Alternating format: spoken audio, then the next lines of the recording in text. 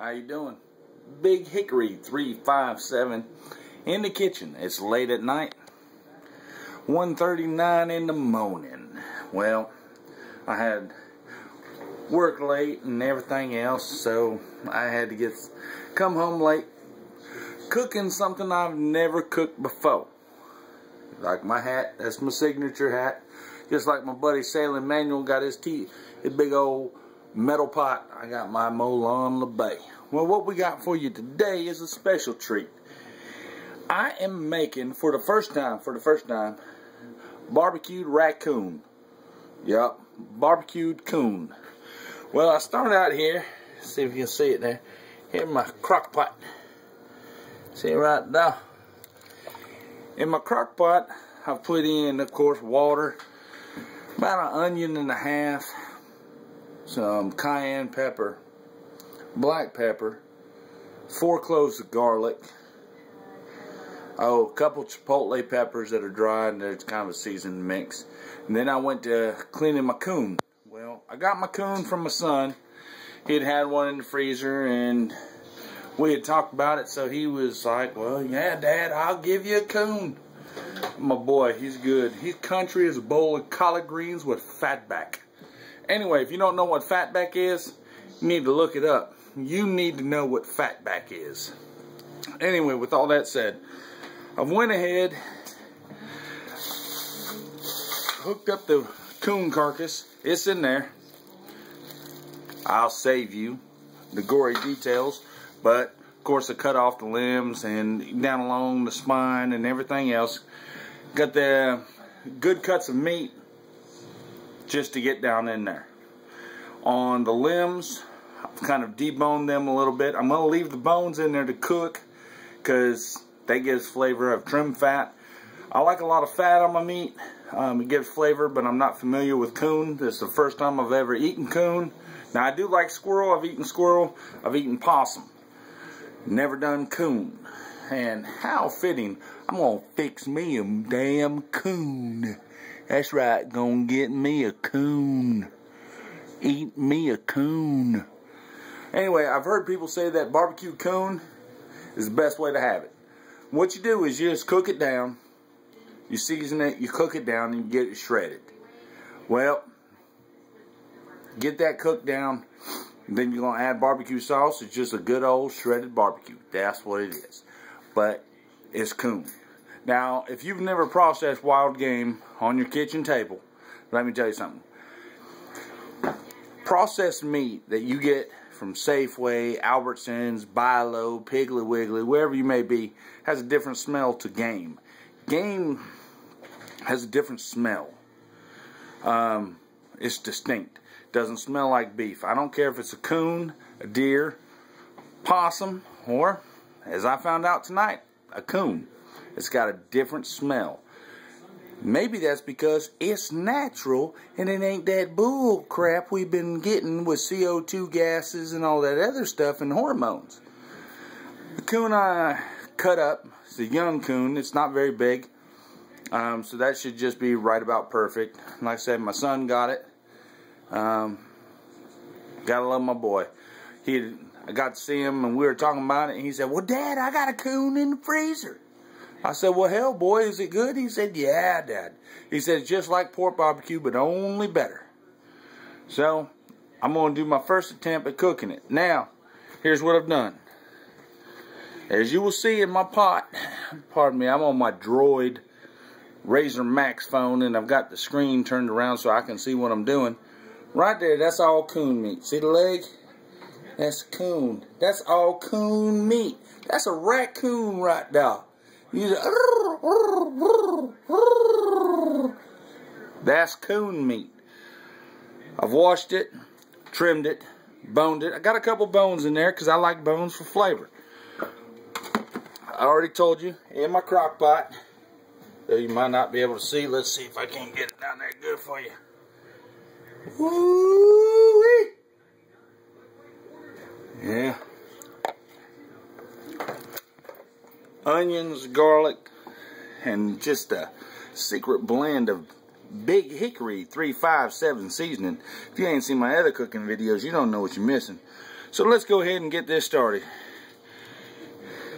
The leg bone connected to the hip bone. The shoulder bone connected to the crock pot bone. So I'm just taking these pieces. This is all raccoon. I know some of you out there are like, that's what I'm talking about, boy. Eat you some of that right there. So I'm putting this coon meat in there. See, there's just a bone. Now obviously I ain't gonna eat the bone. I'm gonna fish that out later. But bone got marrow and it's got flavor. Oh Lord, that's got flavor. Oh, look at that. That's more raccoon. That's a raccoon right there. That's all going in the pot. So you don't think I'm fooling you. That's raccoon. Yeah, hell, can you see it? And there's pot. Okay. Raccoon meat. Pardon my kitchen. It's not normally dirty. It's not dirty, it's just I gotta wash some dishes. So I'm putting this coon in there.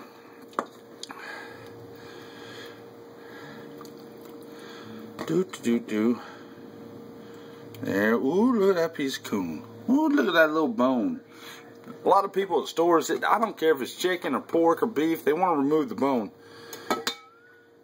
Bone's got a lot of flavor. You want to add that bone. Now, you're probably asking, why is Big Hickory cooking a coon? Well, you know what? Time's about to get tough. And I know some of you is going to see this video, voted for a dumb son of a gun because you'd rather have freebies. Well, guess what? The Lord gave you freebies in the name of a raccoon. That's right, little raccoon. You know, David Crockett, king of the wild frontier. Well, he wore a coonskin cap. Yep, a dip inside the house. Anyway, I've never had coon. I've eaten wild game plenty. I've eaten duck, I've eaten goose, possum, squirrel, deer, wild pig, dove. I've even eaten snapper turtle. Now let me tell you something right there. Snapping turtle, that's some good stuff. That is good. Fry up a snapping turtle, that is good eating. Don't let your mama tell you no different. Turtle good. It's good for you. Good for you. Put hair at the bottom of your nutsack. It's good for you. Anyway, so what I've done, I've got this thing on high. I've got my seasoning in it. Got my onions. Got all my good stuff. I'm going to let that cook overnight. Now, I know how to cook. And I've never had coon. So this is going to be an experiment. It's going to cook all night. Put the lid on. You think I'm joking? Now there's the lid. Oh Lord, you see the onions? Look right there. That's an onion. See that? That's an onion. Let me get it for you. That's an onion. And that's coon meat. That's coon. And put the lid on. There you go. Big Hickory 357 with hooking up that wild coon. You want to talk about preparedness and everything hits the fan. And you know what? Some of you think this is stupid. Some of you think preppers are stupid. The redneck, hillbilly, backwoods conspiracy freaks. Well, let me tell you something to all those who think this is a bunch of crap. We just had that hurricane hit the Northeast. All them Yankees weren't prepared. You see them running around, oh Lord, I ain't got no gasoline, I ain't got no electricity. They weren't prepared. It doesn't have to be some zombie apocalypse. It doesn't have to be some government conspiracy. Mother Nature will throw something at you. You better know how to cook what the good Lord gave you. Now, you better learn something. You better know how to cook. Now, granted, I got some store-bought onions and whatnot, but right now I'm with a coon. I'm going to shred it up. I'm going to make a barbecue. That's right, I'm going to add barbecue sauce to it. No, I don't expect barbecue sauce to be in a zombie apocalypse. But I just processed that coon tonight, the first time I've cut up a coon. telling you.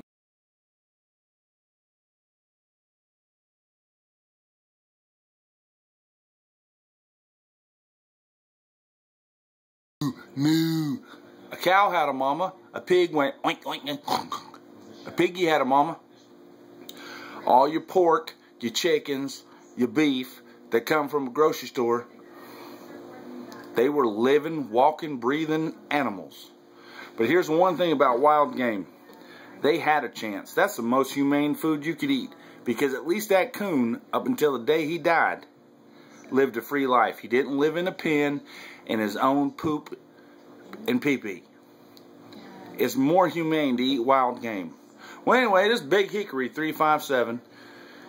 If you don't know about processing wild game and meat, start out with something simple. Start out with a rabbit.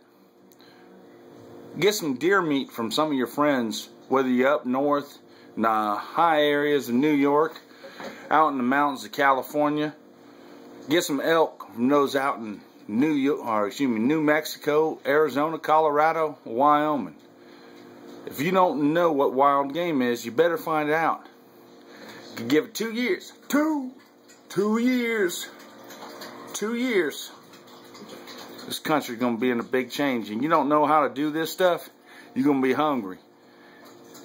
And unless you one hell of a carpenter, you ain't coming around my place eating for free. So if you don't know how to cook wild game and cook food, you better have one hell of a skill. Or hell, one hell of a fine wife that you don't mind sharing. No, I'm just playing. But you better have some skill. You better learn how to cook. This is Big Hickory 357. Today is November 10th. And I want to go ahead and take this time to say happy birthday to all my fellow Marines. November 10th. Back in 1775, my Marine Corps came alive. That's right. Hoorah. Happy birthday, Marines. Past, present, and future. If everybody could do it, wouldn't be the Marines. Anyway, this is Big Hickory 357. Milan LeBay. To hell with Obama. You better learn how to do something, boy. Fix you some BBQ COON. Peace.